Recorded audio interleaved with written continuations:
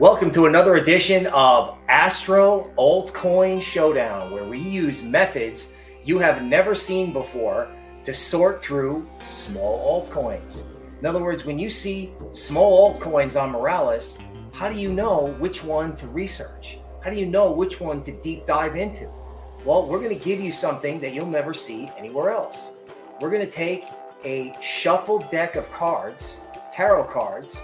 We're going to drop them on each symbol, and then we're going to have a professional read each coin and each card for that coin. And of course, our resident expert is Toby. Hi, Toby, welcome. Thank you for having me. All right, so Toby is just going to get started right now. We're going to take the shuffled deck. We've got the coins here. We've got, we have PEPE, WOJACK, KERMIT, Truth GPT, and XEN or Zen. Okay, Toby, pull one card per symbol and take it away. Okay.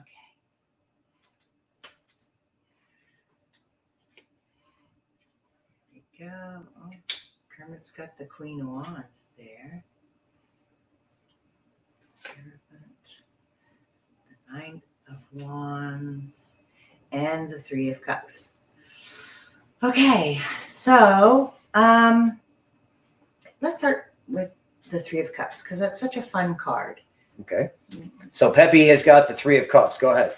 So the Three of Cups is all about celebrating a milestone. And it's also about social groups and friendships and bringing people together. So that would be the energy that this coin is representing. All right, so PEPE seems to get marks for its community. Again, this is not investment advice. We are here for entertainment and fun. Okay, so we have the Knight of Wands. Okay. And so this, the Knight of Wands is a bit impetuous. It's a fiery energy coming in, changing things up, and not really stable. So it might not be a good energy, but there's going to be a lot of movement and a lot of things going on, maybe not so stable over the long term, because the Knight is a new energy coming in. Okay. All right. Now let's go to the Hierophant. Well, this is interesting. Okay. This is a major arcana, so the energy around this one is really strong, but it's very structured. The Hierophant represents big institutions and contracts, and I don't know whether or not this could be positive or negative. I don't know anything really about any of these coins. You just put them out here for me. And so I can't say if that's good or bad, the Hierophant, because obviously, you know, Bitcoin is not a legacy. This would seem to have something to do with big government, big business, those kind of things. Now we'll go to Kermit. All right, so we have Kermit. We have the Queen of Wands for Kermit. So we've got a couple of wand cards coming up here, which all has to do with fiery energy and excitement. Because she's the queen, you will find this to be a little bit more of a mature energy, but still not very structured. And the Queen of Wands, the energy around that card is typically get things done. So she's really good at organizing groups of people and getting things done and making things move. A little more social than, say, the Knight of Wands that is more of a solo entrepreneur. Okay. All right. So Kermit has an edge in community. All right. And then WOJACK next. So this is not being able to make up your mind. This card can represent some disillusionment, not being very satisfied, and having too many choices. So if we were talking about the community or the kind of people that were around this, it's a bit experimental.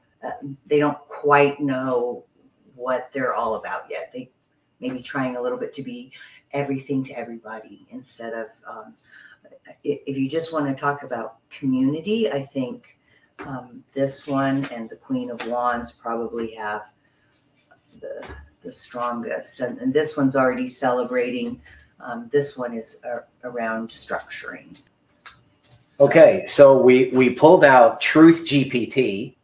Okay, that's, you know, that was the meme coin. Toby didn't know this before the show. That was the meme coin, just simply created off what Musk said yesterday. So interestingly, she disqualified that, kind of, you know, just knowing that off the hand. And WOJACK as a meme coin did not make the cut. Now, interestingly, XEN, right, which was not a meme coin, okay, seems to be portrayed as maybe something that was inside the system rather as something that's outside the system, like other cryptos. Did I get that right? Well, it seems that way. It's very structured and a little bit more around old forms. The Hierophant, of course, represents like the Pope. So this is a very structured, organized thing.